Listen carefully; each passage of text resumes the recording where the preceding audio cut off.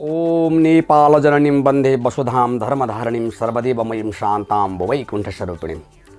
सर्वप्रथमतः सम्पूर्ण दर्शक सज्जन महानुभावहरूमा म केदार नाथ देवकोटाको तर्फबाट सादर नमस्कार। यहाँ सज्जन महानुभावहरूलाई मैले एउटा भन्न खोजेको दिन लागेको कुरा यस प्रकार छ।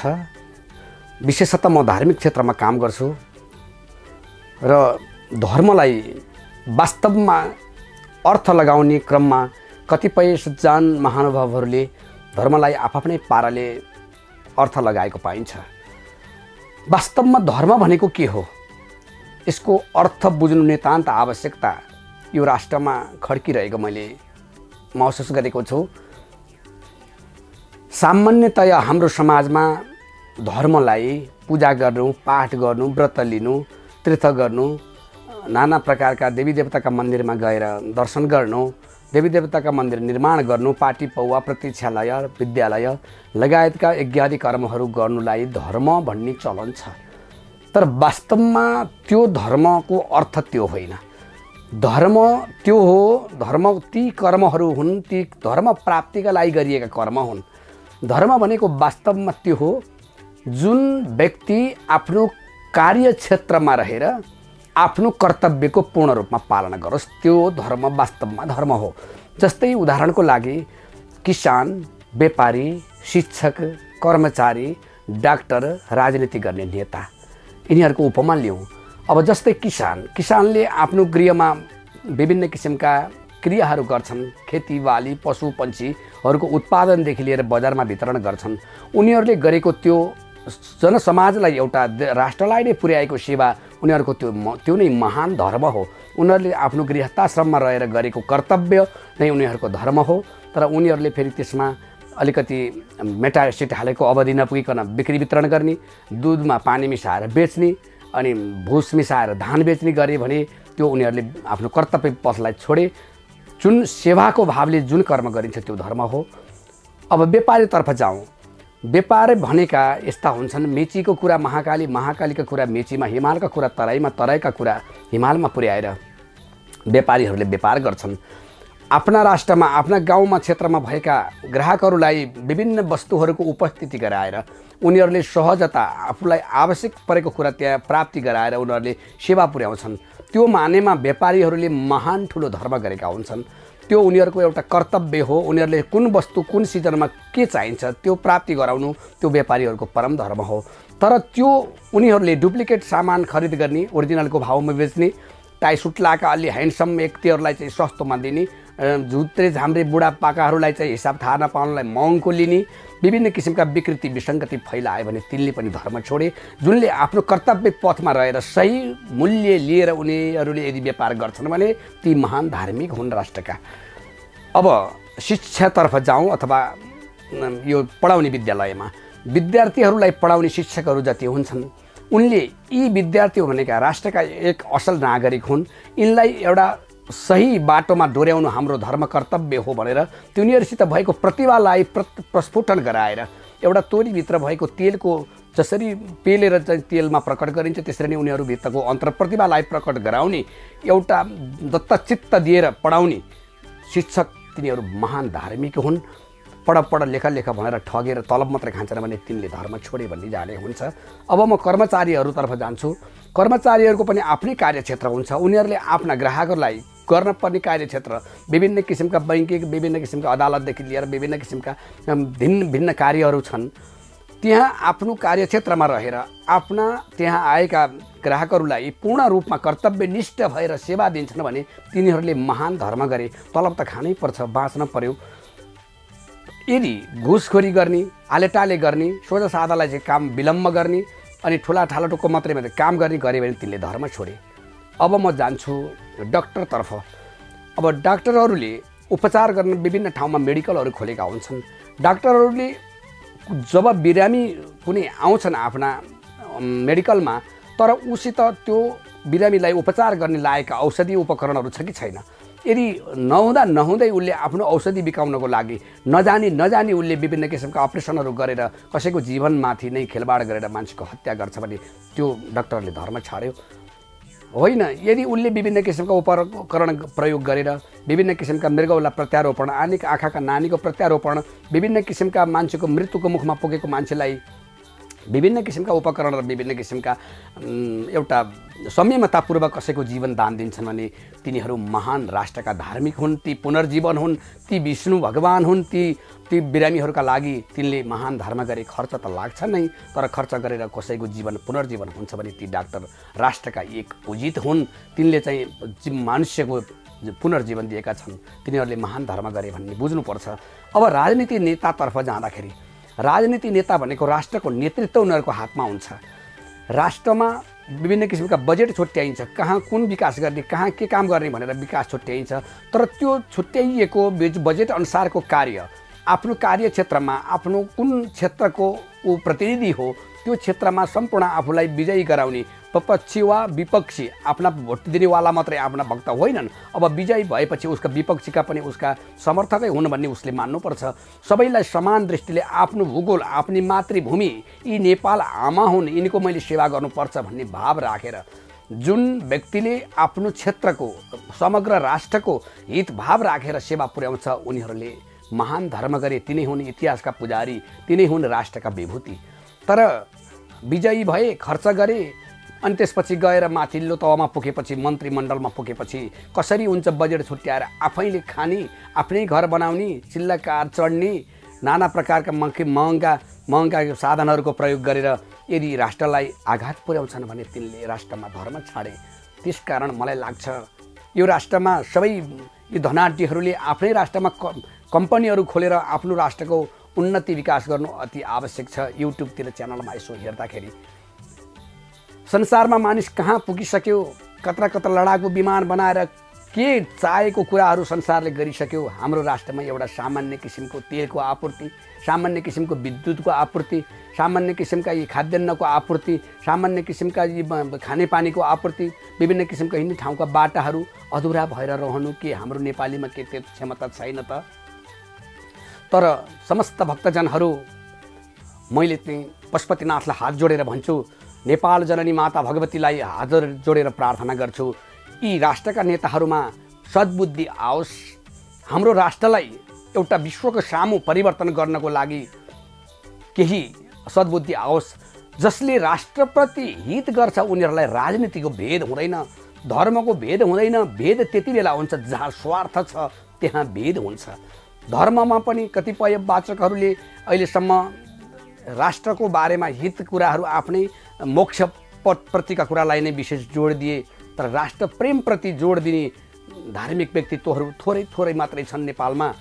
इन्डियामा हेर्नुहोस्, नजिकै हाम्रो छिमेकी देशमा त्यहाँ जुन सभामुख नै स्वामीहरू हुन्छन्, सज्जन धार्मिक जनहरूले राष्ट्रमा निर्देशन दिन्छन्, त्यसको अनुकरण गरेर राष्ट्रलाई समुन्नत विश्वका सामु उनीहरू अघि बढेका छन्। राष्ट्रियताको दृष्टिमा उनीहरू धेरै अगाडि छन्।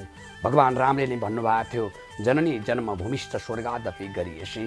यो जननी र जन्मभूमि भनेको स्वर्गभन्दा पनि बढी प्यारा हुन्छन् बाबु लक्ष्मण भनेर बताउनु भएको थियो। त्यसो भएर हाम्रो सम्पूर्ण राष्ट्रका नेताहरूमा राष्ट्रियता हुनु आवश्यकता छ। जब आफ्नो राष्ट्रियता आफूमा प्रेम हुँदैन, युनिटी इज स्ट्रेङ्थ भन्ने त हाम्रो एउटा इङ्ग्लिसमा वचनै छ, एकता नै बल हो।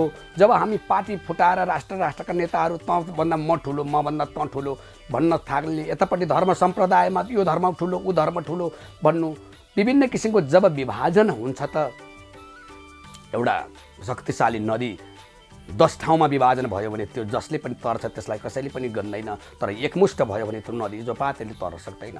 त्यसकारण जब एकता हुन्छ तब त्यहाँ बल हुन्छ।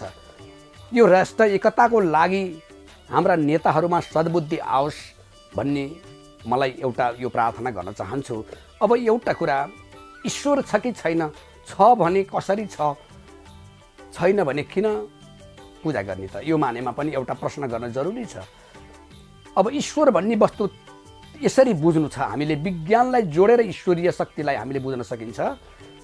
जसरी एउटा विज्ञानले भन्छ, कुनै पनि वस्तु जब नाश हुँदैन त्यसको टुक्रा अन्तिमसम्म त्यसलाई चाहिँ टुक्राउँदै लाँदा त्यसको अन्तिम अवस्थासम्म जसले आफ्नो रूप र गुण छोड्दैन त्यो वस्तु वस्तु हो, हावा मिश्रण हो, पानी यौगिक हो, यिनको आफ्नै रूप र गुण छैन।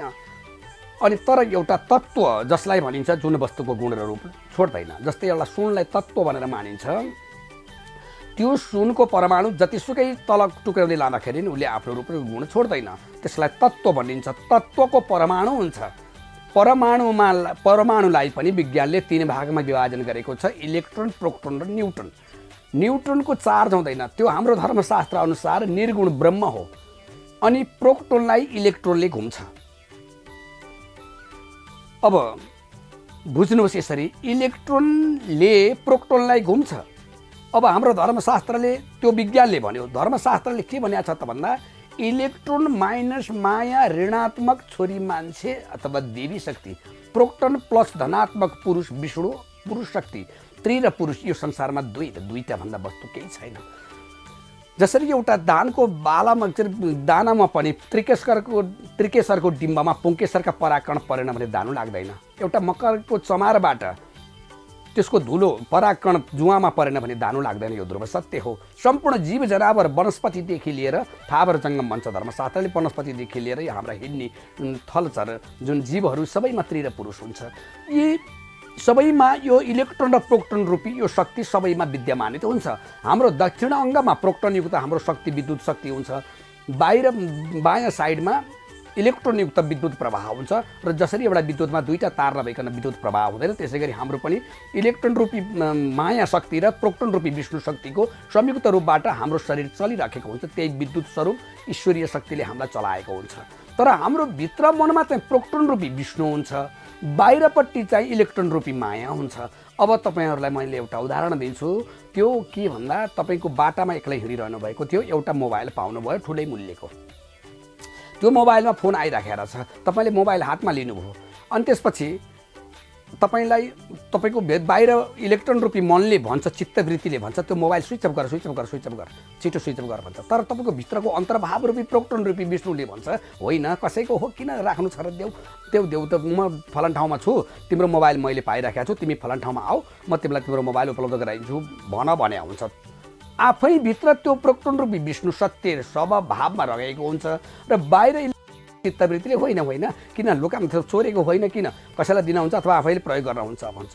अब समस्त भक्तजन यसरी बुझ्न पर्ने कुरो यहाँ छ, तपाईँसित नै त्यो ईश्वरीय भाव सूक्ष्म रूपबाट लुकेर रहेको छ। तपाईँले जिताउने गर्नुभएको छ कसलाई।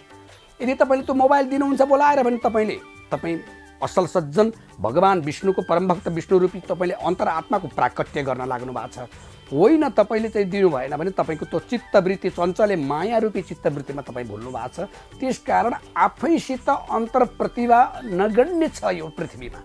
यी विश्वमा राइट दाजुभाइले हवाईजहाज बनाउँदाखेरि पहिला विलक्षण प्रतिभाका प्रतिमूर्ति लियोनार्दो दा विन्चीले हवाईजहाजको आविष्कार गर्दाखेरि संसारमा मानिसले खिल्ली उडायो र पृथ्वीले लगभग 200-300 वर्ष पर्खिन पर्यो। पछि गएर अमेरिकाका नागरिक जुन राइट दाजुभाइले जहाजको आविष्कार गरे, उनीहरूले मोटरसाइकल कम्पनीमा गएर पाठ पूजा बनाइदियो भन्दाखेरि मान्छेले खिल्ली उडाएर हाँस्यो, हा हा हा हा, कतै नभएको कि मान्छे उड्ने कुरो संसारमा हावाभन्दा गर्मको वस्तु उड्छ भनेर खिल्ली उडायो। तैपनि उनीहरूले साहसपूर्वक आफैले पाठ पूजा बनाएर उनीहरूका दाजुभाइ मध्येमा पहिलो उडान 12 सेकेन्ड र दोस्रो उडान 59 सेकेन्डको उडाएर उनीहरूले हावाभन्दा गरमको वस्तु पृथ्वीमा बाट उडाउँदाखेरि अहिले त्यसैका अनुकरण गरेर विश्वका वैज्ञानिकहरूले रकेट बनाइसके। जहाजको त कुरै छोडौँ, हाम्रा नेपालका युवाहरू अहिले विदेशमा गएर चाहिँ जब गरिराखेका छन्। कतिपय अमेरिका गएका छन्, अस्ट्रेलिया गएका छन्, जापान गएका छन्। त्यसको परिणामस्वरूप त्यही हवाईजहाजकै प्रतिफल हो। त्यसकारण गरेदेखि नहुने प्रतिभा कसैमा छैन। सबै हामी नेपालीमा पनि प्रत्येक तोरीको दानामा तेलको गुण भए झैँ हामी पनि मानवमा हामीसित त्यो गुण छ। तर हामीले भुल्यौँ कहाँ भन्दा स्वार्थमा अन्तर प्रतिभाको प्रकटै गरेनौँ। प्रत्येक व्यक्तिलाई भगवानले एउटा प्रतिभा दिनुहुन्छ।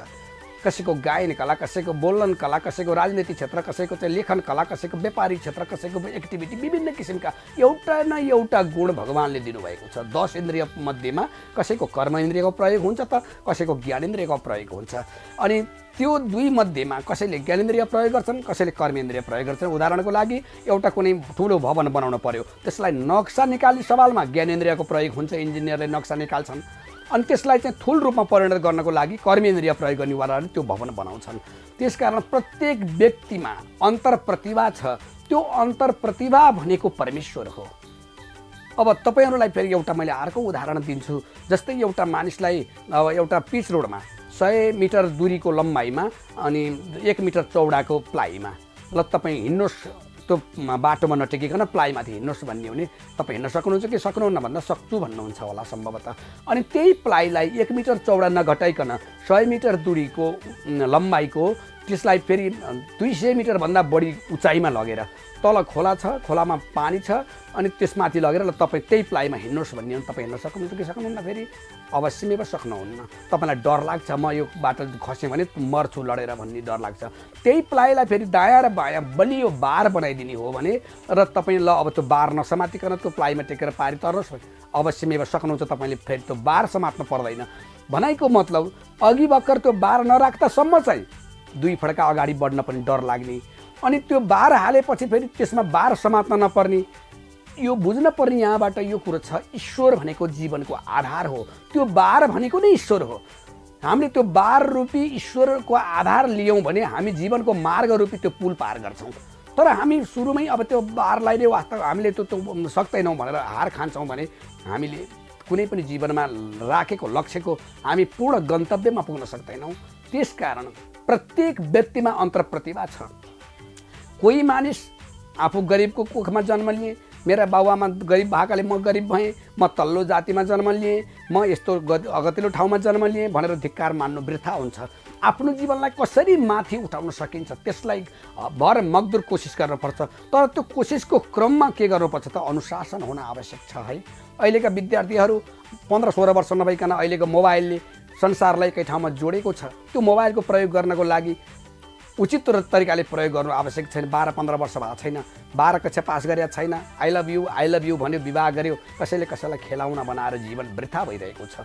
तपाईको धर्मशास्त्रले यति राम्रो नियम बनाएको छ, 20 वर्षदेखि लिएर 25 वर्षसम्म पुरुषले ब्रह्मचार्यमा बस्नु कम्तीमा पनि, स्त्रीले पनि 20 देखि 22-25 वर्षसम्म 22 वर्षसम्म भनेको छ।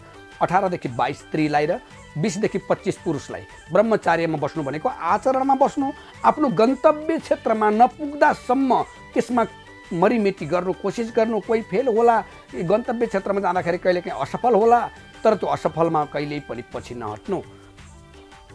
त्यसलाई निरन्तरता जसले अगाडि बढाउँछ त्यो नै गन्तव्य क्षेत्रमा पुग्छ। भनिएको छ धर्मशास्त्रमा, गच्छन् पिपीलिका याति योजनानां शतान्यपि अगच्छन् वैनते यापि पदमेकं न गच्छति। हिँडिरहने हो भने कमिलाले पनि 100 कोस पार गर्छ, तर म उडिहाल्छु नि भन्यो भने त्यो एउटा वैनतीय भनेको गरुडले एक भित्ता पनि पर सर्दैन। विद्यार्थीहरू पढ्नमा लगनशील हुनुपर्छ। अहिले अनेक युट्युब खोल्यो, हेऱ्यो, नाना प्रकारका अश्लीलहरू चित्रहरू हेऱ्यो, अनेकका टिभीहरू हेऱ्यो, समय बर्बाद, पढ्न पर्ने बेलामा नपढिकन त्यसै जीवन व्यथित हुन्छ। बेकारको मान्छेसँग आई लभ यू भन्यो, जीवन वृथा हुन्छ। अनि त्यसपछि परिणाममा शिक्षा हुँदैन। शिक्षा नभएपछि वैदेशिक हुनुपर्छ। विदेशी हो यता पनि विवाह गरेर अनि श्रीमती फेरि नबस्न नि सक्छिन्। कति जीवन अस्तव्यस्त भइरहेको छ। त्यसकारण यो विद्यार्थीहरू अथवा सम्पूर्ण एउटा समाजका युवा युवतीहरूलाई मैले यो निवेदन गर्छु, आफ्नो जीवनको गन्तव्य क्षेत्रमा नपुग्दासम्म आफू कुन चाहिँ प्रतिभाको धनी हो त्यो प्रतिभालाई पूर्ण रूपबाट अगाडि बढाएर त्यो गन्तव्य क्षेत्रमा पुगेपछि तपाईँ वैवाहिक जीवन गर्नुहोस्, आनन्द गर्नुहोस्, मनोरञ्जन गर्नुहोस्। त्यो क्षेत्र तपाईँलाई कसैले प्रतिबन्ध लगाउँदैन। तर बुझ्न पर्ने कुरा यो छ, बिचमा नै तपाईँ खण्डित नहुनुहोस्। अनि हाम्रा राष्ट्रका नेताहरूलाई किन आफ्नै राष्ट्रमा विकास गर्न मन लाग्दैन होला?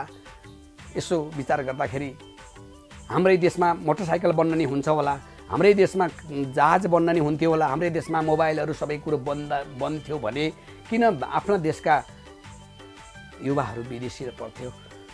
अन्यत्र देशका मानिसहरू नै यहाँ आउँथे होला। अन्यत्र देशका विकासको परिणाम हेर्नुहोस्, जापानमा जति नेपाली गए पनि उनीहरूले काम दिएका छन्। उनीहरूको काम कति छन् राष्ट्रमा, उनीहरूको समुन्नत दिन प्रतिदिन अगाडि बढिरहेको छ। हाम्रा देशमा हाम्रै गोर्खा जिल्लाको क्याजी भन्ने ठाउँमा ढुङ्गा खानी खोज्दै तामाको पाता आयो। त्यसपछि सरकारले त्यसमा प्रतिबन्ध लगाएर न तामा खन्न दियो, न त त्यहाँ उनीहरूले खने। ती टोमाटोहरूले तामाको प्रयोग गर्न पाएको भए पनि केही गर्थे होलान्। तपाईँको मैले डोलेश्वर भन्ने ठाउँमा एउटा ढुङ्गा शिला देखेँ। कतै डोजरले काम गर्दै जाँदाखेरि त्यहाँ भित्र सुनका दबदब दबदब बलेका ढिकाहरू रहेछन्। हाम्रा देशका कुनै पहाडमा सुन छन् त कतै ताँबा छन्, कतै फलाम छन्। मानिसले नै गरेको हो यो विकास। यो संसारमा अर्थ छुट्टैबाट आकाशबाट छुट्टै व्यक्ति आएर गरेको त होइन होला। यस्तै दुईटा आँखा, दुईटा हात, दुईटा खुट्टा, यस्तै हामी जस्तै इन्द्रिय भएका मानिसहरूले यो प्रतिभा पृथ्वीमा प्रकट गरेका नै हुन्। तर हाम्रा नेपाली सज्जन महानुभावहरूलाई किन इच्छा नलागेको? कतिपय विद्वानहरू अमेरिकामा गएर पलायन गरेका छन्, कतिपय अस्ट्रेलिया, कतिपय कतै कुनै देशमा। यो पनि एउटा देशको राष्ट्रको क्षति हो। अर्काको देशमा गएर पलायन भएर विद्वान वर्गहरू बस्ने, यहाँ चाहिँ स्वार्थी मनोरञ्जन गरेर बस्ने मात्रै व्यक्तित्वहरूको यहाँ बास छ। भनौँ सबैलाई त्यसरी त नभनौँ, राष्ट्रियता भएका त मान्छेहरू कयौँ छन्। हाम्रो एफएमहरूमा सुनिन्छ कतिपयले यो राष्ट्रमा गतिलो काम गरेनन् भनेर चाहिँ बारम्बार आफ्ना मन्तव्य व्यक्त गर्छन्। तर त्यो सुन्निकलले, त्यो सुनेर कार्यक्षेत्रमा गर्ने नेताले सुन्दैनन्, अरू सर्वसाधारणले सुनेर अर्थ नै के? तर मैले चाहिँ बारम्बार यही भन्छु, हे राष्ट्रदेव पशुपतिनाथ, हे नेपाल जननी महाशक्ति, किन यो हाम्रा नेताहरूमा सद्बुद्धि र तिम्रो यो विकास गर्ने, तिम्रो यो मुहार फेर्ने व्यक्तित्वहरूको जन्म भए छैन कि भएर मौका पाए छैनन्, जान्न सकिएन। तर अब यदि विगतका कुरा जति भएर गए, अब यी राष्ट्रमा सेवा गर्ने नेताहरू आउन्, तिम्रा मुहारलाई परिवर्तन गरून्, यही प्रार्थना बारम्बार मैले गरिरहेको छु। ईश्वर धर्म भन्ने कुरो त्यति बेला चाहिन्छ। हाम्रा नेताहरूलाई ईश्वरीय आस्था कतिपयलाई छैन। होइन, ईश्वर भनेको झुट्टा हो भन्छन्। हेर्नुहोस्, यही धर्मशास्त्रमा अग्नियास्त्र, वायुव्यास्त्र, पर्वतास्त्र, पशुपतास्त्र भन्ने किसिमका अस्त्र शस्त्रहरूको जुन लेखिएको छ, त्यसैलाई कसरी होला, कसरी गरे होला भनेर विदेशका मान्छेहरूले अनुसारसन गरेर अहिले 20,000 10,000 टाढा हान्ने र क्षेप्यास्त्र उनीहरूले आविष्कार गरिसके। कोण नापेर कति डिग्रीको उचाइबाट कति डिग्रीमा खसाली मारेर कोण नाकेर एउटा खाल्टाबाट अर्को खाल्टामा गएर बाण हान्ने, अस्त्र हान्ने किसिमका विद्या सिद्धि गरिसके। हाम्रो नेपालीहरू कतिपय चाहिँ होइन, के हुने यो होइन भनेर भन्दाखेरि होइन भन्ने मान्छे थन्कियो। तर हो भनेर कसरी हो त भनेर अनुसन्धान गर्नु जरुरी छ। अहिले त विश्वले बाटो देखाइदिइसकेको छ। हाम्रा राष्ट्रका नेताहरूले, हाम्रा राष्ट्रका जुन ठुला ठुला पुँजीपतिहरूले राष्ट्रको कच्चा पदार्थलाई नै प्रशोधन गरेर राष्ट्रको उन्नतिलाई नै जोड दिएर आफ्नो स्वार्थ भावमा नडुबिकन राष्ट्रको उन्नति गर्नु नै राष्ट्रका विभूति हुन्। अब यो धर्मशास्त्रमा वैकुण्ठ, स्वर्ग, मर्त्यलोक, नरकलोक भनेर जुन विभाजन गरिएको छ, त्यसको अर्थ यसरी लगाइन्छ। वैकुण्ठ लोक भनेको त्यो हो जसले यो पृथ्वीमा करोडौं अरबौं मानिसहरूलाई एउटा कहिल्यै नमेटिने योगदान प्रदान गरे। जस्तै विद्युतका आविष्कारक, जस्तै यो मोबाइल, जस्तै यो सञ्चारको आविष्कारक, जस्तै यो विमानहरूको आविष्कारक, विभिन्न किसिमका आविष्कारकहरूले जुन जुन यो अहिले यो मैले बोलिराखेको छु, यहाँहरूले हेरिरहनु भएको छ, यो प्रविधिका आविष्कारक जो हुन् ती पृथ्वीका पुजारी हुन्। ती हुन् वैकुण्ठवासी, ती हुन् मुक्तिका दाता। उनलाई कुनै ठुलो घर चाहिए छैन, उनीहरूलाई त कारमा गुडेर हिँड्न कुनै मनोरञ्जन चाहिए छैन। उनीहरूलाई चाहिएको छ बाँच्नको लागि उनीहरूले सादा भोजन गर्छन् र उनीहरूले राष्ट्र यो पृथ्वीलाई नै एउटा कल्याण गर्नको लागि रातो दिन जो तल्लीन हुन्छ ती हुन् वैकुण्ठवासी, परमेश्वरका अंश भनेका ती हुन्। अब स्वर्गको फल भोग भनेको के त भन्दा, जसका घरमा धेरै सम्पत्ति छ, जसका चिल्लाकार छन्, जहाँ गए पनि इष्टमित्र ठुला ठुला छन्, जे मन लाग्यो खान पाउँछ, जहाँ मन लाग्यो जान मन लाग्छ, राम्रा राम्रा सुन्दरीहरूसँग उपभोग गरेर हिँड्छ, त्यसलाई भनिन्छ स्वर्गीय भोग। त्यो कतिपय व्यक्तिहरूमा स्वर्गीय भोग छ हाम्रो नेपालमा, तर त्यो स्वर्गीय भोग क्षीण हुन्छ। र मर्त्यलोकको भोग भनेको जो एउटा सर्वसाधारण जीवनमा साह्रै तल पनि झरेका छैन र माथि पनि पुगेका छैन, बिचमा जुन एउटा जीविकोपार्जन गर्ने क्याटेगोरीका मान्छेहरू हुन्छन्, तिनीहरूलाई भनिन्छ मर्त्यलोकको भोग। र यो नारकीय भोग भनेको भन्दा त कसैलाई दुःख लाग्ला, तर जसले दोबाटोमा बसेर सधैँ हात थापेर जीविकोपार्जन गर्नुपर्छ, जसका जीवनभरि आँखाइदेखि नदेखिकन जीवन कटाउनु परेको छ, कसैका खुट्टा छैनन्, कसैका हात छैनन्, यो प्रारब्धीय भोग जुन एउटा दुःखद परिस्थितिमा जसले जीवन भोग्न परेको छ, नारकीय भोग अन्त खोज्न जान पर्दैन। गरुड पुराणमा जति देखाइएका पात्रहरू हुन्, ती सबै पात्रहरू त्यो काल्पनिक पात्र पहिलाका ऋषिमुनिहरूले बनाएर मानिसहरूलाई कुकर्मबाट बचाउनको लागि, एउटा सही मार्गमा लानको लागि पात्र बनाएर मान्छेलाई डर देखाएको हो। एक पुरुषले अर्को स्त्रीको सम्पर्क नगरोस्, एक स्त्रीले अर्को पुरुषसँग पनि सम्पर्क नगरोस्, यो धर्मशास्त्रमा सत्य नियम बनाइएको छ। भगवान राम पत्नी व्रत हुनुहुन्थ्यो, किनभने एकले अर्कालाई सम्पर्क गर्दै जाँदाखेरि समाज विसङ्गति आउँछ र परिणाम राष्ट्रमा बिग्रिन जान्छ। एकैछिनको लागि मनोरञ्जन त त्यो हो होला, तर क्षणिक मनोरञ्जनले दीर्घकालीन असर पारिराखेको हुन्छ। त्यसकारण समस्त भक्तजनहरू, यहाँहरूले बुझ्न पर्ने कुरा यो नै छ, जीवनमा सबैभन्दा ठुलो गहना, जीवनको सबैभन्दा ठुलो आधार भनेको अनुशासन हो। तीनटा कुरा याद गर्नुपर्ने छ भक्तजनहरूले अथवा समस्त सज्जन महानुभावहरूले। तपाईहरूले कुनै भोजन गर्नुहुन्छ, भोजन गर्नुभन्दा पहिला कुन भोजनले असर गर्छ वा गर्दैन, कुन भोजन गर्ने कुन भोजन नगर्ने विचार गरेर मात्रै भोजन गर्नुहोला। अनि तपाईँ जब समाज रोहमा जानुहुन्छ, कुनै समाजमा जानुहुन्छ, कतै धेरै मान्छे भएको ठाउँमा कहिले बोल्न पर्ने स्थिति आउला, बोल्नुभन्दा पहिला तपाईँले विचार गरेर बोल्नुहोस्, कुन शब्द बोल्ने कुन शब्द नबोल्ने। अनि तपाईँको क्रियाकलापको बेला आउँछ, तपाईँ कहिले यस्तो ठाउँमा पुग्नुहुन्छ कि तपाईँ एकैछिनमा नष्ट हुने बेलामा ठाउँमा नि पुग्नुहुन्छ, तर तपाईँले त्यो क्रियाकलाप गर्ने कि नगर्ने। त्यसकारण के खाने के नखाने विचार गरेर खाने, के बोल्ने के नबोल्ने विचार गरेर बोल्ने, के गर्ने के नगर्ने विचार गरेर ती क्रियाकलाप गरियो भने जीवन हाम्रो माथि उड्छ। तपाईँले जीवनमा एउटा जरुरत छ, तपाईँ मन्त्र जप्नुहोस्। मन्त्रले तपाईँलाई कुन शक्ति वृद्धि गर्छ, म यहाँहरूलाई एउटा निर्देशन दिन्छु। एउटा उदाहरणको लागि, एउटा हात्तीपाइले रोग भएको एउटा बिरामी र हात्तीपाइले नभएको एउटा सन्चो मान्छे दुईटा खाटमा एउटै कोठामा सुते। एउटा लाङखुट्टेले हात्तीपाइले रोग भएको बिरामीलाई टोक्यो, अनि त्यसले त्यो लाङखुट्टे नअगाउँदै त्यसले चाहिँ उडाइदियो। त्यो लाङखुट्टे गएर हात्तीपाइले रोग नभएको बिरामीलाई गएर टोक्न पुग्यो।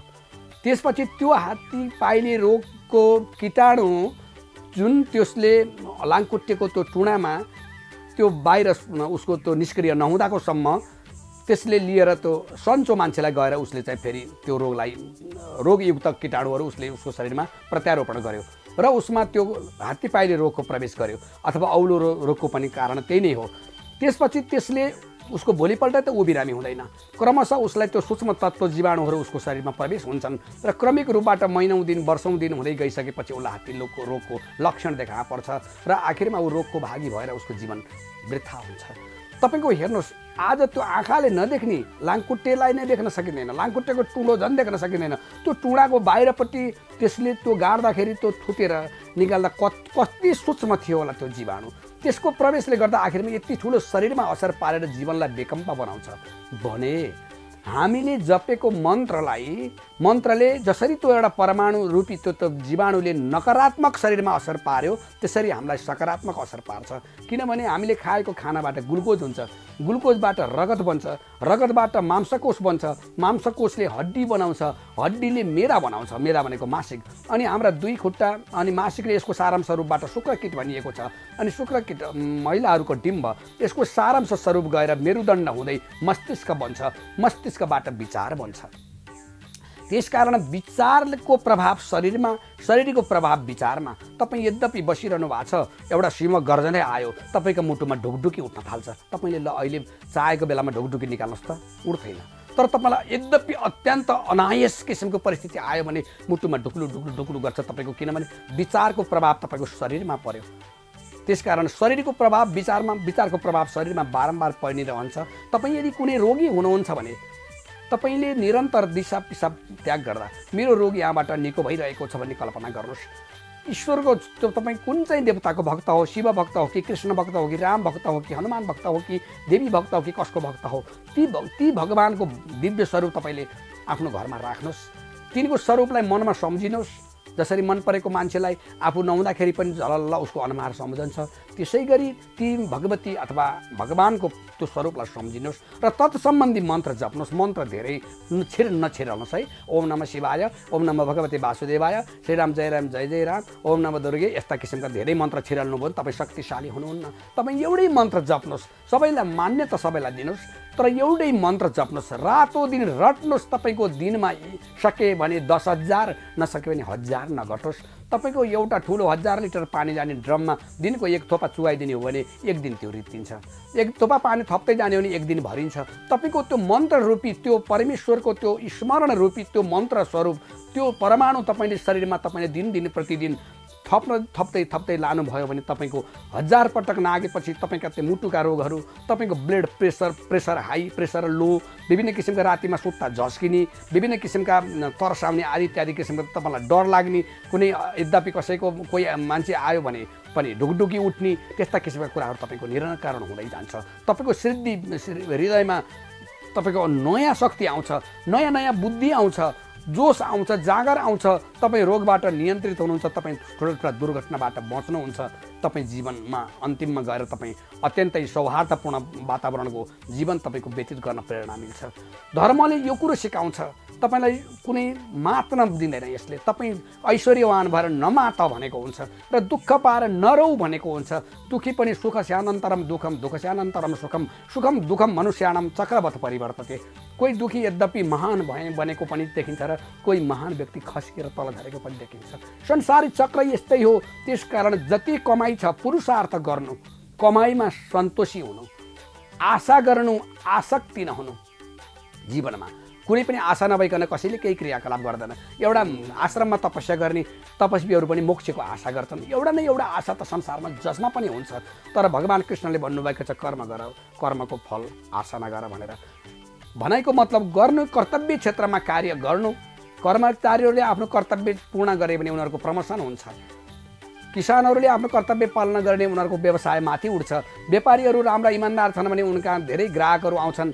जुन कर्मचारी राम्रो छ भने उनलाई सबैले प्रशंसा गर्छन्। जो राष्ट्रको नेता, राष्ट्रमा परिवर्तन ल्याउँछन्, जस्तै कुलमान घिसिङ र जनार्दनले जुन नेपालमा एउटा काठमाडौँ भेलीमा लोड सेडिङको अन्त्य गरे, उनलाई कतिपय यो सोलर व्यवसायी अथवा यो इन्भर्टर कम्पनीहरूलाई उनीहरूको व्यक्तिगत व्यवसायमा असर पर्यो भनेर विरोध गरेका होलान्। तर एउटा एज ए होल सम्पूर्ण भेडीभरिका कर्मचारी जुन एउटा विद्युत सम्बन्धी काम गर्ने मान्छेहरूलाई त उनीहरूको मार्ग त खुल्यो नि त। उनीहरूले गरेको कल्याण त यो पृथ्वीमा, यो इतिहासमा कहिल्यै मेटिँदैन। त्यसकारण हे राष्ट्रका नेताहरू, जुन यो ठाउँमा जाम छ, यो राष्ट्रमा जुन यही भेडीभित्र यत्रा धुलो छ, धुवाँ छ, मानिसहरूमा विकृति छ, विसङ्गति छ, यो विकृति विसङ्गतिहरूलाई हटाएर, यो राष्ट्रको धुलो धुवाँलाई हटाएर एउटा विश्वमा यति राम्रो राष्ट्र, हिमाल उत्तरमा हिमाल झरना नदी बगेका छन्। अरबियन कन्ट्रीहरूमा भन्छन् अरे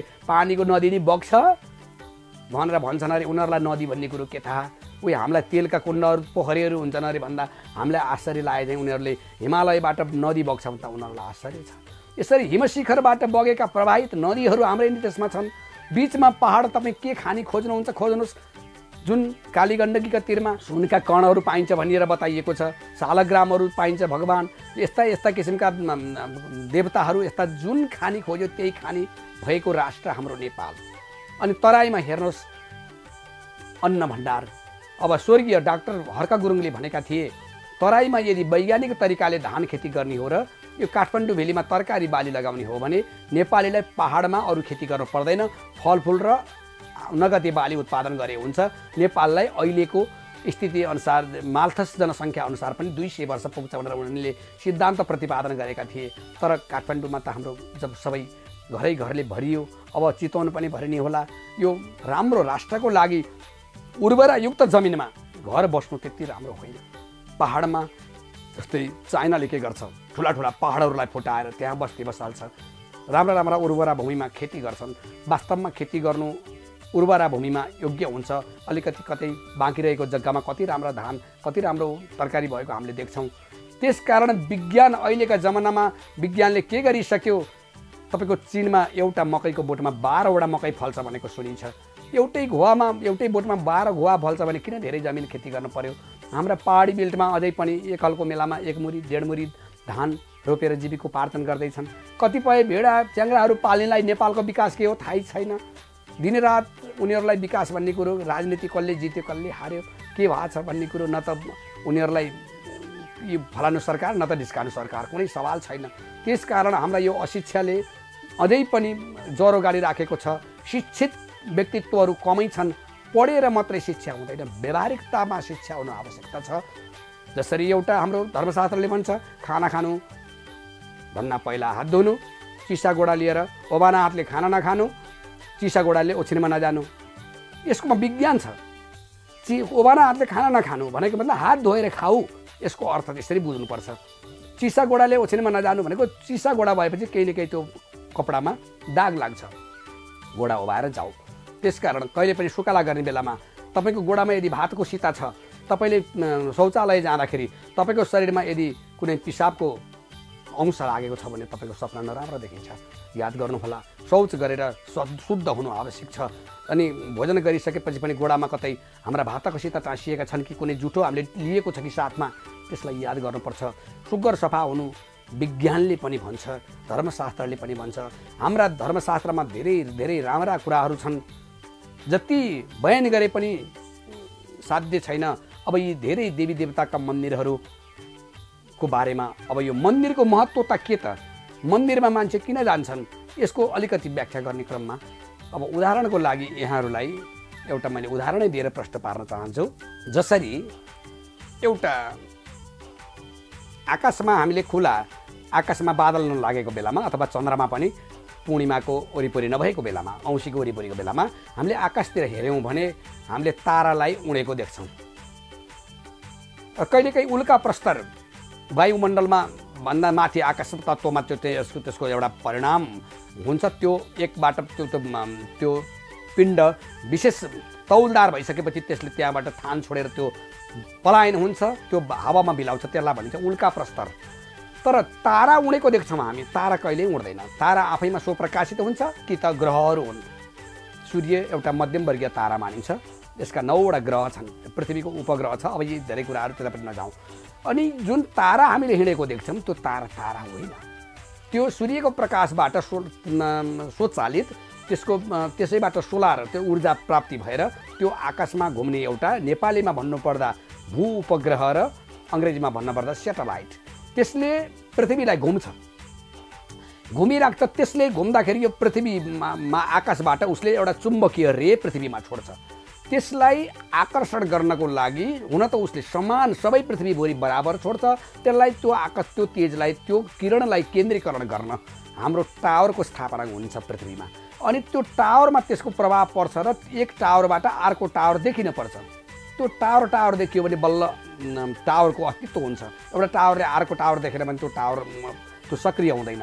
त्यो टावरको प्रभाव हाम्रो मोबाइलमा पर्छ र हामी फोन गर्छौँ। जहाँ नेटको टावर राखिएको छ त्यहाँ त्यो नेटको क्रियाकलाप हुन्छ, किनभने त्यो नेटमा विद्युतीय शक्तिले त्यो रे जो चुम्बकीय रकेटको रे तानेको हुन्छ र हाम्रा विभिन्न किसिमका मोबाइलमा अथवा कम्प्युटरहरूमा त्यसको क्रियाकलाप सबै आउँछ। अब यसरी बुझ्नुपर्ने कुरा यो छ, जसरी त्यो रकेटमा रहेको एउटा चुम्बकीय रे टावरको माध्यमबाट हाम्रो मोबाइलमा आयो र हामी संसारमा व्यापक रूपबाट हामीले फोन गर्न पायौँ। यदि हामीले त्यो मोबाइल स्विच अफ गऱ्यौँ भने तपाईँको लाख रुपियाँको आइफोन भए पनि कुनै अर्थ छैन, एउटा काठको टुक्रा र त्यो मोबाइलमा कुनै फरक छैन। यदि स्विच अफ भएको त्यो मोबाइल छ भने स्विच अन गर्ने बित्तिकै तपाईँ संसारमा ठ्याक्कै जोडिनु भयो, स्विच अफ गर्ने बित्तिकै तपाईँ अन्ध हुनुभयो। त्यसै कारण हाम्रा पहिलाका महर्षिहरूले देवी देवताको मूर्ति र देवी देवताको मन्दिर त्यो मानेमा स्थापना गरे जसरी यो व्यापक रूपबाट रहेको ईश्वरीय अदृश्य शक्तिलाई केन्द्रीकरण गर्नको लागि त्यो मूर्तिको त्यो मन्दिरको स्थापना गरे र त्यहाँ अभिमन्त्रित गरेर भगवानको प्राण प्रतिष्ठा भन्ने हुन्छ। कुन देवताको मन्दिर मूर्ति स्थापना गरियो त्यस तत्सम्बन्धी पाठ र यज्ञ होमादि हुन्छ। त्यसपछि त्यो मूर्ति सक्रिय हुन्छ, त्यहाँ ईश्वरीय दृष्टि हुन्छ। त्यहाँ गएर भक्तहरूले दर्शन गर्दा अन्यत्र गरेको दर्शनभन्दा विशेष प्रभावकारी हुन्छ। त्यसै कारण तपाईँहरू भनेको जस्तै अब मोबाइल उदाहरणको लागि त्यो मूर्ति जसरी टावरले मोबाइलमा हाम्रो टावर दिएर हामीले फोनमा एउटा सञ्चारित भयौँ, त्यसै गरी देवी देवताको मूर्तिमा रहेको ईश्वरीय शक्ति तपाईँमा प्रभाव परिरहेको हुन्छ। अब तपाईँले भक्ति रूपी स्विच अन गर्नुभयो त तपाईँ भगवानसँग जोडिनु भयो, तपाईँ संसारको व्यापकतामा तपाईँ जोडिएर तपाईँले जे पनि गर्न सक्नुहुन्छ, जहाँ पनि बोल्न सक्नुहुन्छ। तर तपाईको त्यो भक्ति रूपी स्विच अफ भयो भने तपाईँ ठ्याक्क अन्ध हुनुभयो। तपाईलाई त्यो ईश्वरीय शक्तिले दिने ऊर्जा दिँदैन। त्यसकारण हामी भित्र भएको ऊर्जा भनेको ईश्वरीय शक्ति भनेको त्यो विद्युत हो, तपाईँ हामी भनेको मोबाइल हो, चार्जर भनेको मन हो। विचार गर्नुहोस् है, हामीले त्यो चार्जर के हुन्छ, त्यो मोबाइलमा नि जोडिन्छ चार्जर, विद्युतमा नि जोडिन्छ चार्जर।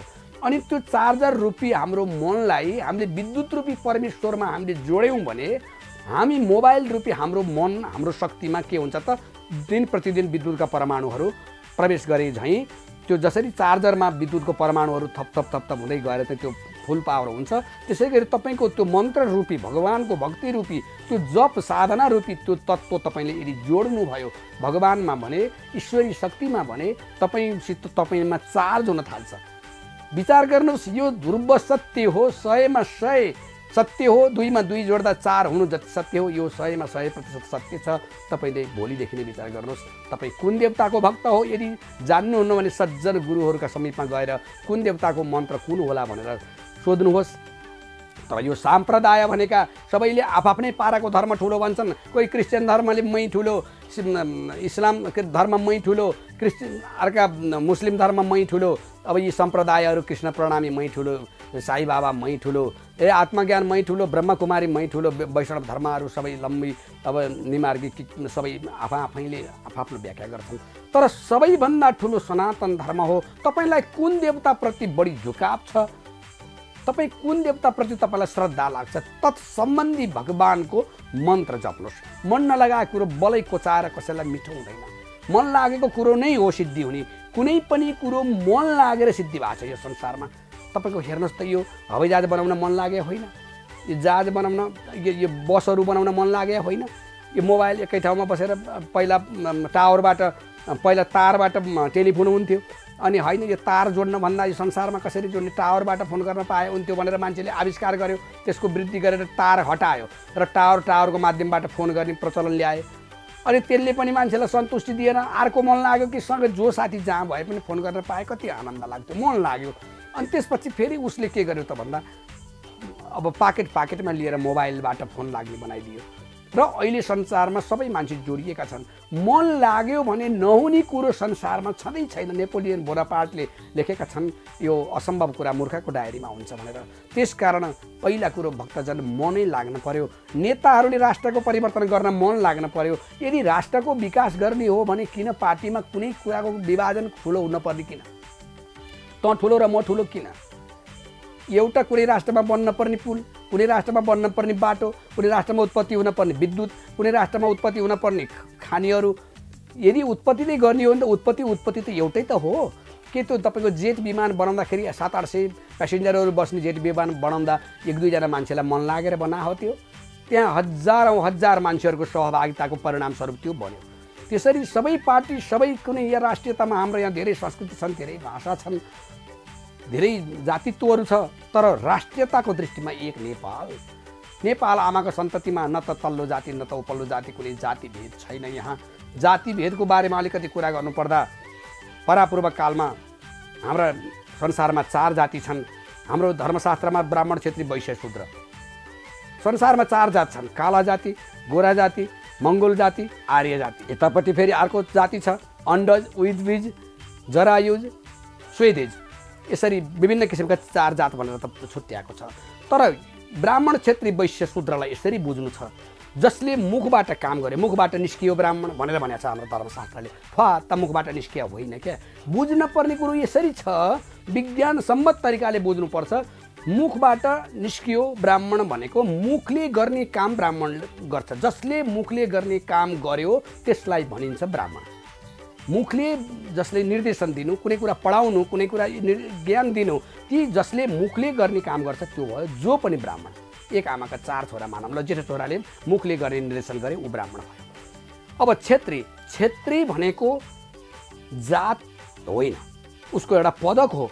एउटा कुनै पनि राष्ट्रको क्षेत्रफल हुन्छ, त्यो क्षेत्रफलमा अर्को राष्ट्रले आक्रमण गर्यो भने त्यो राष्ट्रलाई जोगाउने र आफ्नो राष्ट्रभित्र कसैले अन्याय अत्याचार गर्यो भने त्यसलाई चाहिँ अन्यायबाट बचाएर न्याय दिनको लागि जसले राष्ट्रको बहादुरी पूर्वक क्षेत्रफलको नेतृत्व गर्छ त्यसलाई भनिन्छ क्षेत्री। त्यसो भएर क्षेत्रीहरूलाई बहादुर लेखिन्छ। उनीहरू सुरवीर हुनुपर्छ, किनभने अर्को राष्ट्रले आक्रमण गर्यो भने उनीहरूसित प्रतिकार गर्नको लागि उनीहरूमा सुर्याइको आवश्यकता छ। अब वैश्य, जसले विनिमय र उत्पादन गर्यो, खेतीबालीको उत्पादन गर्यो र उसले भिन्न व्यापार गर्यो, उसलाई भनिन्छ वैश्य। जो पनि अहिले पसल थाप्ने जति सबै वैश्य हुन्। जसले राष्ट्रको नेतृत्व गरे ऊ सबै क्षेत्रीय हुन्। जसले मुखले काम गरेका छन् ऊ सबै ब्राह्मण हुन्। र अब शूद्र, जसलाई त्यति बेला मनोरञ्जन र शिल्पकर्मको लागि विभाजन गरियो। बिक र नेपालीहरूलाई चाहिँ आविष्कारको लागि विभाजन गरियो र गन्धर्व र परियारहरूलाई चाहिँ मनोरञ्जनको लागि भनेर चाहिँ भाग दिइयो। पछि गएर ब्राह्मण भनेका उनीहरूको व्यवसाय, उनीहरू सबैलाई निर्देशन गर्ने, उनीहरूको पनि पेसा टप्यो। क्षेत्री उनीहरूकै हातमा राष्ट्रको बजेट भयो, उनीहरू पनि टपे। अनि वैश्यहरू उनीहरूकै हातमा सबै व्यापार व्यवसाय भएपछि वैश्य अहिले पनि धेरै जसो धनी नेवार र यो तमाङ यो वैश्य जातिहरू नै विशेष छन्, अहिले पनि यसै प्रत्यक्ष प्रमाण छ। अनि शूद्र भनेका जुन हुन् यो परिवार बिक यो नेपालीहरू, यिनीहरूको पेसा बिकेन।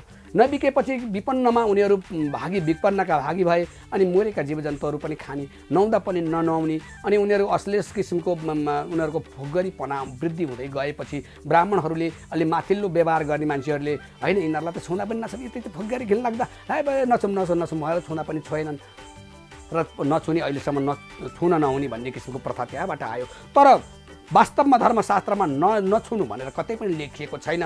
प्रियव्रतले विश्वकर्माकी छोरी भरिष्मतीसँग बिहा गरेको भागवतमा प्रमाण छ। त्यसकारण चाहिँ जातित्व अहिले के सबै छोरी मान्छेहरू कपडा सिउँछन्, के सबै ती परियार हुन् त? अहिले सबै व्यापार गर्छन् कि सबै वैश्य हुन् त? अहिले सबैले वाद्यवादन बजाउँछन्, सारङ्गी बजाउने गन्धर्वै हुन् त? के त्यो नरसिंह बजाउनेहरू सबै नेपाली परियारै हुन् त? तर व्यवसायको पेसाको नाम हो ब्राह्मण, क्षेत्री, वैश्य, शूद्र, जातित्वको नाम होइन। त्यसलाई भन्दाखेरि जात भनेर चाहिँ हाम्रो अलिकति संस्कृतिमा अलिकति धमिलोपनाको बिजारोपण गरिदिए कसैले। र जसरी एउटा उदाहरणको लागि हाम्रो मानसिकतामा अलिकति धमिलोपना के छ भने कसैको भागवत पुराण लगाएको ठाउँमा चाहिँ हामीले गएर भोज खान जान्छौँ। त्यो भागवतको भोज चाहिँ हामीलाई चाहिँ त्यो मिठो लाग्छ, हामीलाई सौहार्द वातावरण लाग्छ। मान्छे मरेको बेलामा पकाएको भोजन चाहिँ हाम्रो लागि बिटुलो जस्तो लाग्ने। अनि त्यो भागवतमा पकाएको भोजन चाहिँ हामीलाई चोखो जस्तो लाग्ने। फरक के छ ल भन्नुहोस् त? फरक त छैन नि त। त्यहाँ बिटुलो कुरो मान्छे मर्दाखेरि के बिटुलो कुरा हाले हुन्छ र त्यहाँ भागवत लगाएको ठाउँमा के नै चोखो कुरा हाले हुन्छ? एउटै हो भोजन, पकाउने मान्छे एउटै हुन्, तर भावनामा फरक छ। त्यसकारण हाम्रो भावना के छ भने दलित जाति त छुनै हुँदैन, यी त तल्लो जातिका हुन्, यिनलाई हामीले छुन हुँदैन। तर फेरि एउटा कुरो आवश्यकता छ, दलित जातिहरू जति छन् यिनीहरू सुध्रिएर माथि आउनुपर्छ। एउटा रक्सी खाने एउटा रक्सी नखाने मान्छे मिल्न पर्यो भने रक्सी खाने मान्छे रक्सी नखाएर मिल्नुपर्छ। मदिरा पान नगर्ने मान्छे मदिरा पान गरेर मिल्नु त्यो उचित हुँदैन। त्यसकारण उनीहरूले अहिलेसम्म बोल्ने अश्लील बाणी, उनीहरूको त स्नान, उनीहरूले गर्न पर्ने एउटा चरित्र क्रियाकलाप, मानवमा एउटा गर्नुपर्ने सभ्यतामा आउनु जरुरी छ। तर सभ्यताको वर्गमा आइसकेका मानिसलाई त्यहाँ जातित्वको भेद गर्नु धर्मशास्त्र अनुसार पनि पापै लाग्छ भनिएको छ। हुन त अहिले हाम्रो कानुनले छुट दिएको छ, तर गाउँघरमा अझै पनि हाम्रो यो धारणामा सफा आइरहेको छैन। किनभने मानिसले जस्तो बिजारोपण मस्तिष्कमा गरायो त्यस्तै हुन्छ। यो ठाउँमा जाँदाखेरि त भूत लाग्छ है, त्यहाँ त एउटा मान्छे मरेर झुन्डिएर मरेको थियो, त्यहाँ त त्यो मान्छे लाग्छ भनेर भन्यो कसैले, मान्छेलाई त्यहाँ जाँदा डर लाग्छ। कसैले भनिदिएन भने उसलाई त्यही डर लाग्दैन। नभन्दासम्म चाहिँ त्यो केही पनि नहुने, भनेपछि उसलाई अनेक थोक लाग्ने, त्यो त के त शङ्का। हाम्रो समाजमा अहिले पनि के छ, कतिपय बोक्सीहरूलाई आरोपण गरेर मार्ने चलन छ, कतै गोरिया छन्, कतै पिटिया छन्। तर यो खप्तर स्वामीले विचार विज्ञानमा लेख्नु भएको छ, कुनै पनि मान्छेलाई लाग्ने चाहिँ शङ्का हो, विषेक हुने विश्वास हो। जब मनमा शङ्का लाग्छ त केही लाग्छ, भूत लाग्छ, वीर लाग्छ, पैसाच लाग्छ, त्यो केले लाग्छ? शङ्का लाग्यो भने लाग्छ। शङ्का नलाग्ने मान्छेलाई लाग्दैन। जब आउँछ धामीले फुक्छ अथवा के उपचार गरिन्छ, त्यसपछि ल अब तिमीलाई विषेक हुन्छ भनेर पानी छरेपछि विषेक भयो, उसलाई अनुभव हुन्छ। खप्तर स्वामीले लेख्नु भएको छ, लाख औषधिको बदला एक औषधि हो विचार बल।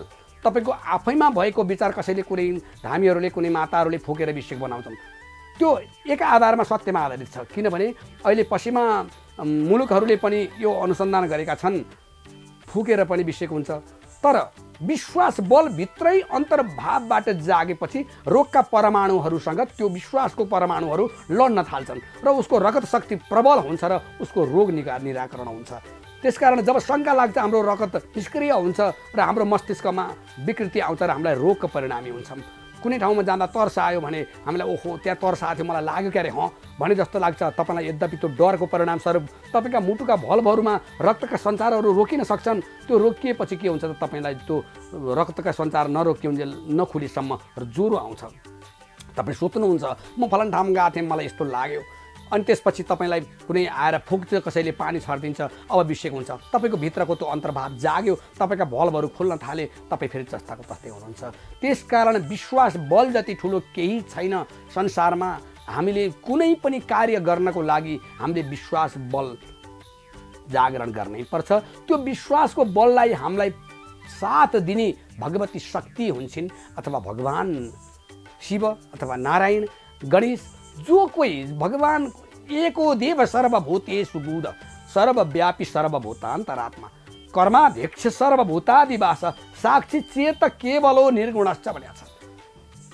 देवी भने पनि उनै हुन्, विष्णु भने पनि उनै हुन्, शङ्कर भने पनि उनै हुन्, गणेश भने पनि उनै हुन्। सबै आखिरमा एउटै देवता हो। क्रिस्चियन धर्मको नि ईश्वर एउटै हो, मुस्लिम धर्मको नि एउटै हो, हिन्दू धर्मको नि एउटै हो। कुनै पनि धर्मको ईश्वर फरक छैन। जसरी यो पृथ्वी एउटै हो, जसरी यो वायुमण्डल एउटै हो, जसरी यो समुद्र एउटै हो, यो सूर्य एउटै हो, आकाश एउटै हो, पञ्चतत्त्वमा यी तत्त्वभन्दा जसरी फरक छैन, त्यसै कारण धर्मको वास्तविक लक्ष्य पनि एउटै हो। तर यहाँ कुनै कुनै व्यक्तित्वहरूले आफ्नो देशको आफ्नो धर्मको धाग लगाउनलाई, आफ्नो व्यक्तित्वको कुनै अलिकति अभिमान अथवा माथि उठाउनको लागि विभिन्न किसिमका सम्प्रदायहरूको विभाजन गरेर अलिकति धर्ममा कता कता विखण्डन पनि आएको हो कि जस्तो पनि बुझिन्छ। तर के हुनुपर्छ भने सबैभन्दा ठुलो सनातन सबै भगवानको अंशस्वरूप हौँ हामी भनेर त्यो मान्नु नै सर्वे सर्वा हो। अब धर्मशास्त्र अनुसार यो पृथ्वीको उत्पत्तिको बारेमा पनि एउटा प्रसङ्ग जोडौँ। यो संसार उत्पत्ति हुनुभन्दा पहिला वैज्ञानिकले पनि सूर्यबाट पृथ्वीको उत्पत्ति भएको हो भनेर भन्छ। तर सूर्यबाट पृथ्वीको उत्पत्ति भएको कारण हाम्रो धर्मशास्त्रले पनि यसरी व्याख्या गरेको छ। यो निराकार जगतमा केही थिएन, एकैचोटि उत्पत्ति हुँदा ओमको शब्द र ओमको आकृति उत्पत्ति भयो भनिएको छ। त्यो ओम शब्द र ओम आकृतिभित्र नै यो ब्रह्माण्ड छ। त्यसैलाई पराशक्ति भनिन्छ, अथवा त्यसैलाई शिव भनिन्छ, त्यसैलाई ब्रह्म भनिन्छ, त्यसैलाई आत्मा भनिन्छ। त्यो शक्तिमा यी लाखौँ तेजपुञ्ज उत्पत्ति भए। ती पहिलो ओम अथवा आकाश, चिदाकाशबाट जड आकाश एक तत्त्व, अनि त्यो चिद आकाशमा जड आकाशमा यो तेजको उत्पत्ति भयो। अनि ओमकार भित्रमा त्यो तेजलाई दोस्रो तत्त्व मानिन्छ। हामी मध्यमवर्गीय सूर्यको यो तारा, मध्यमवर्गीय तारा मान्छ सूर्यलाई। सूर्यको प्रकाशबाट हामी सम्बन्धित छौँ, अरू तारासित हामी त्यति त्यसको व्याख्या गर्न सक्दैनौँ। अनि सूर्यको तेजबाट यो आकाशमा तपाईको याद गर्नुहोस्, यो निराकारबाट आकृति, अब सूर्यमा तेजको उत्पत्ति भयो। तेज यति सूक्ष्म हुन्छ, तपाईको एउटा बसको सिसाबाट तेज हावा छिर्दैन, तर प्रकाश छिर्छ, त्यति सूक्ष्म हुन्छ प्रकाश। अनि त्यो प्रकाशबाट यो आकाश तत्त्वमा एउटा वायुमण्डल बन्यो। अनि त्यो वायुमण्डल त्यो तेजको आधारले अडियो। त्यो वायुमण्डलमा त्यसपछि विज्ञान सम्मत कुरा अनुसार नै एउटा जलमण्डल बन्यो। H2O को सिद्धान्त अनुसार 2 परमाणु हाइड्रोजन 1 परमाणु अक्सिजन भयो भने 1 अणु पानी बन्छ भन्ने विज्ञान सिद्धान्त छ। त्यो सिद्धान्त अनुरूप नै अनि त्यो पानीको एउटा जलमण्डल बन्यो यो पृथ्वीमा। पृथ्वी नभनौँ, अहिले यो जलको मण्डल बन्यो वायुमण्डलमा। यो पृथ्वीले कसैलाई पनि टिकेको छैन। आकाशबाट तेज, तेजबाट वायु, वायुबाट जल, जलमा जुन भगवान विष्णुको विराजमान भएपछि कानबाट कानेगुजीबाट मधुकैटभ निस्किए भन्ने जुन हाम्रो भनाइ छ, त्यसको अर्थ के यसरी बुझ्नुपर्छ। नाभिबाट कमलको पैदा भयो, ब्रह्मा प्रकट भए, सृष्टि हो त्यो रजोगुण भनेको। पृथ्वी सृष्टि गर्नको लागि भगवानको इच्छाले त्यो यतापट्टि ब्रह्माको उत्पत्ति भयो। अर्कोतर्फ जुन मधुकैटभादि जीवको उत्पत्ति भयो, ती यति ठुला जीव कि पृथ्वीमा त्यो बयान गरी साध्य नगरौँ। व्हेल माछा भन्दा अहिले यो कलियुगको व्हेल माछाले पनि विज्ञानमा कहिलेकाहीँ भनेको सुनिन्छ, विज्ञान प्रविधि कार्यक्रममा। एउटा व्हेल माछाले आफ्नो बच्चालाई एक पटकमा 83 लिटर दुध खुवाउँछ भने त्यो माछा कत्रो होला? माछाको आँखाबाट हात्ती छिर्छ भन्ने हाम्रो उखानै छ। त्यसकारण ती यति ठुला विशाल जीव दुईटा उत्पत्ति भए जो पानीमा ढलपलाउँदै हिँड्दाखेरि ब्रह्मालाई ढाल्न तयार भए र पछि गएर ब्रह्माको प्रार्थना अनुसार विष्णुले वध गरे तिनलाई र तिनीहरूको शरीरको जुन मासु र हाड हो त्यो पानीमा चाङ लागेर माटो बन्यो र त्यस्ता जीवहरू त्यो पानीमाथि लाखौँ करोडौँ उत्पत्ति हुँदै गए। ती करोडौँ जीवहरू उत्पत्ति हुँदै जाने क्रममा तिनीहरूमा त्यो माटाको चाङ लाग्दै गयो। हेर्नुहोस् है, बुझ्नुपर्ने कुरा यसरी छ। अनि यसरी माटोको तह धेरै धेरै धेरै धेरै भएपछि करोडौँ करोड वर्षको परिणामस्वरूप माटो के हुन्छ? माटो चेपियो भने ढुङ्गो बन्छ। माटोबाट ढुङ्गो बन्छ, कसैलाई पत्याएर नहोला, अलि नबुझ्ने मान्छेलाई त्यो कुरो थाहा नहुन सक्छ। माटोबाट ढुङ्गो बन्छ, ढुङ्गोबाट धातु बन्छ। फलामको कच्चा पदार्थ नै ढुङ्गाहरू हुन्। कतिपय पित्तल, ताँबा, यो सबै कुराहरू ढुङ्गोबाट नै प्राप्ति हुन्छ। अब धातुबाट फेरि त्यो विलय केमा हुन्छ? त्यो फेरि माटोमा नै हुन्छ। यसै कारण अब एउटा उदाहरणको लागि यत्रो पृथ्वी त्यत्र जीव जनावर मरेर कसरी भयो होला जस्तो पनि लाग्ला। बुझ्न पर्ने कुरा यसरी छ, एउटा बर नाम गरेको जुन वृक्ष, त्यसको बीज यति सानो हुन्छ तपाईँको आँखाले देख्न पनि मुस्किल पर्छ। त्यो बीज पृथ्वीमा उम्रिन्छ र त्यसको सयौँ वर्षको परिणामस्वरूप ऊ यति ठुलो विशाल हुन्छ। त्यो बीज इन्टु त्यो बरको रुख गर्ने भनेदेखि अर्ब खर्बले गुन्न पर्छ। अनि त्यो विशाल रुख पृथ्वीमा हजारौँ वर्ष फिर्ता रहन्छ र फेरि एक दिन ढल्छ र त्यो फेरि माटोमा मिल्छ। जुन हामीले उत्पत्ति भएको बरको रुख आँखाले देख्दैनौँ, ढलेको पनि देख्दैनौँ, बिचमा रुख देखिन्थ्यो, हामी त्यत्तिकैमा जन्मिएर मर्छौँ। तर यो ध्रुव सत्य हो कि त्यो उत्पत्ति भएको पनि हो, त्यो नाश पनि हुन्छ, त्यो उम्रिएको पनि हो, एक दिन ढल्छ पनि, त्यो ध्रुव सत्य हो। काठमाडौँ भेलीमा स्वयम्भूमा गएर हेर्दाखेरि एक दिन कुनै घर पनि थिएन यो भेलीमा, त्यो पनि सत्य हो। एक दिन कुनै घर रहँदैन, त्यो पनि सत्य हो। त्यसकारण यो पृथ्वी उत्पत्ति नै भएको हो। उत्पत्ति भएको वस्तु नाश हुन्छ। अनि यसरी यो पृथ्वीमा 3 भाग मध्येमा 2 भाग पानी, 1 भाग पृथ्वी भनिएको छ। यो पृथ्वी नष्ट हुने क्रममा, यसमा उथलपुथल हुने क्रममा यो सम्पूर्ण यी माटोहरू फेरि पानीमा मिल्न जान्छन्। त्यो पानी फेरि वायुमण्डलले लिन्छ, त्यो वायुमण्डल सूर्यमा जान्छ, अनि सूर्य फेरि आकाशमा लय हुन्छ, तेजको लय आकाशमा हुन्छ। यसरी उत्पत्ति र नाश, यसरी 5वटा तत्त्वले हाम्रो यो प्रकृतिमा चलाइरहेको छ। त्यही पञ्चतत्त्वका भागी हौँ हामी। हाम्रो शरीर पनि त्यही सूक्ष्मभन्दा सूक्ष्म जीवाणुबाट उत्पत्ति भएको छ। हाम्रो उत्पत्तिलाई हेर्नुहोस्, माताका डिम्बमा पिताका शुक्रकीट कति सूक्ष्म जीवाणुको प्रवेश हुन्छ। धर्मशास्त्रमा बताइएको छ, कपिल भगवानले आमा देवहूतिलाई दिएको गर्भ को बारेमा, मान्छेको जन्म कसरी हुन्छ भन्ने बारेमा, तपाईँको 10 दिनसम्म तपाईँको एउटा बङ्गेरको दाना जस्तो आकार लिन्छ भनेको छ।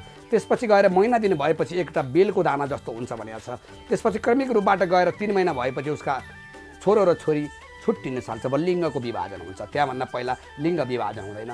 3 महिनापछि गएर लगभग 5 महिना पुरा भएपछि ऊ चेष्टामा परिणत हुन्छ र ऊ चल्न थाल्छ, गर्भको बालक। अनि त्यसपछि गएर उसका शरीरका विभिन्न किसिमका अङ्गहरू, रङहरू आउने, विभिन्न किसिमका अङ्ग प्रत्यङ्गको विकास हुँदै हुँदै जान्छ र 9 महिना पूर्ण भएपछि अनि गर्भबाट बाहिर निस्किन योग्य भएपछि बच्चा बाहिर निस्किन्छ। त्यसपछि आमाले स्याहार सुसार गर्छिन्, नाना प्रकारको तेल लगाउँछिन्, चिसो तातोबाट बचाउँछिन्, अनेक प्रकारले हामीलाई हुर्काउँछिन् र आखिर हामी यो शरीर परिणाम गरौँ। हामी अहिले यो शरीरमा छौँ के हाम्रो यत्रो शरीर फुत्त आहो र? कुनै पनि व्यक्ति, एउटा हात्ती पनि अत्यन्तै सूक्ष्म जीवाणुबाट त्यो प्रारम्भ भएर त्यो परमाणुबाट नै त्यसको प्रारम्भ हुँदै हुँदै हुँदै गएर त्यो चाहिँ बृहत ठुलो रूपमा आएको हुन्छ। आखिरमा त्यो जुनबाट सृष्टि भएको थियो, जो एउटा शुक्रकीटको त्यो अत्यन्त सूक्ष्म शुक्रकीटमा पनि आँखाले नदेख्ने एउटा ईश्वरीय शक्ति त्यहाँभित्र रहेको हुन्छ। त्यो शक्तिको प्रादुर्भाव नै शरीरको वृद्धि हो। आखिरमा त्यो शक्ति जुन प्रवेश गरेर त्यो वृद्धि गर्ने शरीर छ, शक्ति छ, त्यो शरीर बुढो भएपछि त्यो शक्तिले छोडिदिन्छ अनि हाम्रो प्राणान्त्य हुन्छ। अनि त हामीसित कुनै पनि प्रमाण रहँदैन, न त हामी हिजो थियौँ न त भोलि रहन्छौँ। त्यो एउटा ध्रुव सत्य हो। यो पृथ्वीमा पृथ्वी पनि, सम्पूर्ण पृथ्वीका जीवहरू पनि न त हिजो थिए न त भोलि रहन्छन्। त्यस मानेमा यो संसारलाई झुटो भनेर पनि कसैले बताइन्छ। तर झुटो भनेर सबै झुटो झुटो भनेर जीविकोपार्जन त गर्नै पर्यो, खान पर्यो, बस्न पर्यो, समाजमा जिउन पर्यो। आदि कुराका लागि हामीले आफ्नो जीवन वृत्ति गर्नुपर्छ। कसैले व्यवसाय गर्छन्, कसैले जागिर खान्छन्, कसैले विभिन्न किसिमका आफ्ना कलाहरू देखाउँछन्, विभिन्न किसिमका पेसा, विभिन्न किसिमका जीवनोपयोगी एउटा कार्य अवलम्बन गरेर मान्छेले जीवन जिउँछन्। तर सज्जन भक्तजनहरू र सज्जन वृन्दहरूलाई मैले यही बिन्ती चढाउँछु, कर्म गर्दा सकेसम्म अर्काको आँखाबाट आँसु खस्ने किसिमको कर्म नगर्नुहोला। सक्नुहुन्छ हँसाउनुहोस्, अर्कालाई तपाईँले प्रसन्न पार्नुहोस्, स्वयं मान्छेलाई रोजगारी दिनुहोस्। ठुला उद्योगपतिहरूले, ठुला धनवानहरूले, ठुला महापुरुषहरूले, जो विश्वमा धनी मान्छे भनेर जसको नाम आइराखेको छ, त्यस्ता महापुरुषहरूले हाम्रो राष्ट्रको खानी खोज्नुहोस्। हजारौँजनालाई तपाईँ रोजगारी दिनुहोस्, तपाईँ एउटा राष्ट्रको विभूति हुनुहुन्छ। र सामान्य वर्गका मान्छेहरूले एउटा पेसा अप्नाएर जीविकोपार्जन गर्नुहोस्। त्यो पेसामा असत्यको प्रवेश गर्न नदिनुहोस्। तर सकेसम्म कतिपय मान्छेहरू अल्छीले गर्दा पनि माग्ने भएका छन्, यस्तो पनि यो राष्ट्रमा त्यस्ता नरहुन् भनेर प्रार्थना गर्छु। म सर्वप्रथमतः नेपाल आमाले, पशुपतिनाथले, मर्यादा पुरुषोत्तम भगवान श्री रामचन्द्रले सबै भक्तजनहरूका हृदयमा सद्भाव, सद्बुद्धि प्रदान गरून्। यही विनय बिन्ती चढाउँदै सम्पूर्ण राष्ट्रका नेताहरू, सम्पूर्ण राष्ट्रका उद्योगपतिहरू, सम्पूर्ण राष्ट्रका सेवकहरू आफ्नो कार्यक्षेत्रमा जति रहेर राष्ट्रको सेवा पुर्याउनु भएको छ, सबैमा सद्बुद्धि आओस्, राष्ट्रप्रति सबैको प्रेम जागोस्। एक आपसमा धर्मभेद, लिङ्गभेद, जातिभेद, राजनीति भेद कसैमा पनि नरहोस्। त्यो भेद हुने बित्तिकै घात उत्पत्ति हुन्छ। जब मित्रता हुन्छ त एउटा सज्जनता, अमृत उत्पत्ति हुन्छ।